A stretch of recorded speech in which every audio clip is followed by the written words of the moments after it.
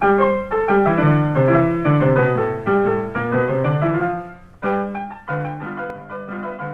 all of the USA, we know of only one school with this unusual team mascot. David H. Hickman High School, Columbia, Missouri. Now these cherubic imps, the Kewpies, have been perennially popular since they were created as comic strip characters by Rose O'Neil in 1909. But still, a high school mascot? Well, legend has it that in 1914, the school secretary was a big fan of these Cupid-like sprites.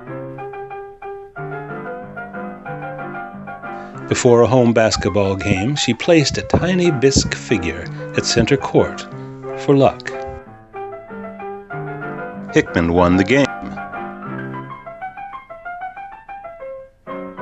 And through it all, the fragile doll stood undisturbed and undamaged, just where the secretary had left it.